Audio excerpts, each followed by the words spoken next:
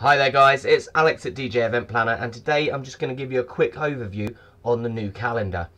So a lot of you haven't switched over to the new calendar yet. That's not a problem, but I just wanted to show you all how customizable it is.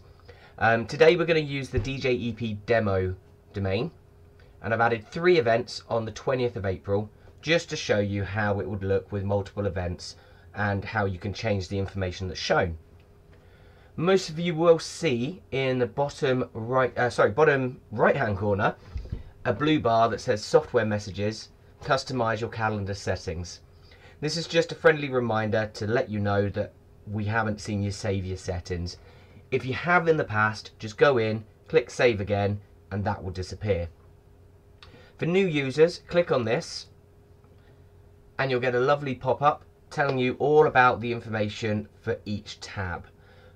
Once you save, this will disappear. So I'm going to do this video quickly just to walk you through each of the settings. So first of all, let's just go back to our calendar. On here we have 3 events and we have the day side panel down the side here. You'll see my 3 events are appearing here, but no information is showing. It's actually hidden away to make it quicker and easier for you guys to view. And as you can see, I can just click these to expand. Alternatively, I can click on expand all previews and it will expand everything. Now you can change all these settings and what appears in there by going up to settings. Again, if you haven't saved, you'll see this pop up. You've got general settings here, which allows you to change the start day, how many events per day you want to show, how you want it to show, and you can also group together booked events or non-booked events, so it makes the calendar a bit easier to read, especially if you're a multi-op with lots of events. Again, these are all things that you should play with and have a little try. Down the bottom you can turn on and off different calendar options, such as you can turn on birthdays for clients to remind you, or even for employees. Go along, you can also import Google Calendars. There's a bit of information on there on how to do that. Also, we have the import DJEP calendars. You can do this by going to setup, iCalendar, and then giving the other DJ a dynamic link. They then can post it in here. And finally, the event preview information. So this section allows you to customize what's in that side panel. Let's just duplicate this up so we can see the changes as we make it. So right now they're not expanded and it's the basic information. So in this tab you can opt to have the information auto expand for booked and for non-booked. You can also change the padding size, so if you want to make more fit in the page, you can. And the most important thing is here, your choices. To make it so that you're not overloading that page, we've limited it to 10 items in the event preview information. This is a lot more than what you previously had. And you can see here, you can select start times, setup times, an add-on list, room names, client portal information. You can also put a table in there with the employee information. And if you have custom event fields, you can also add those in there as well. And also we have a few extra quick link buttons.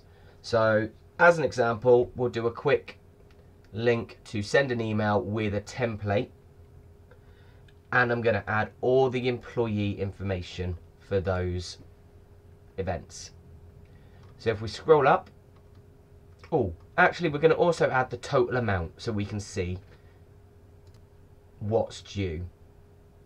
So there you go guys, I've reached the 10 limit. There's a reason for that, it's so that you don't overload the information there. So click on save at the top. Now if we go to the 20th and I expand this, there's more information on each event. super quickly, I'm going to go back now and just go back to event preview information, and I'm going to have these auto expand. So when I click on them, it now opens up instantly for me, and I can see who's on, which event, and the information that I need.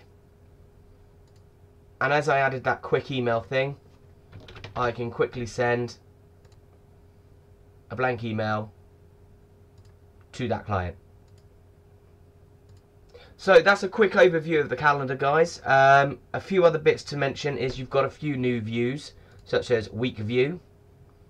You also have list view, so you can print it out quickly if you need to. We've got the day view, which has been tweaked a little bit. And this is all mobile friendly as well, so it all scales down nicely. The other thing to notice as well is the year view has been updated. It's just a case of having a play with it, guys, and see how you get on. Any problems, as always, post on the support forum. The team will help you out with any questions you've got. The only other final thing to mention is any changes you make are for your account. So if you're the master administrator and you make a change, it will not affect the employee accounts.